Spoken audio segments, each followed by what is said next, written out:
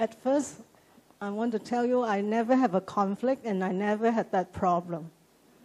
So there's nothing for me to throw away.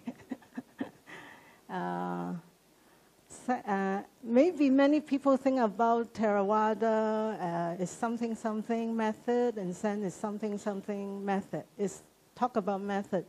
But both, actually it's not both. All traditions, all teachings from Buddha is, to let go. All the traditions teach us to let go.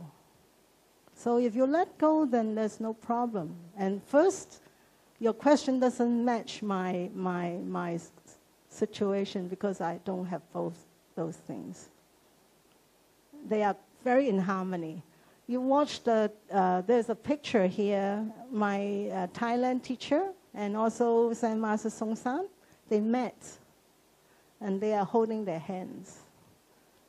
And my Thailand teacher practice, let go. Zen Master Songsan teaching also let go. So they are very good friends.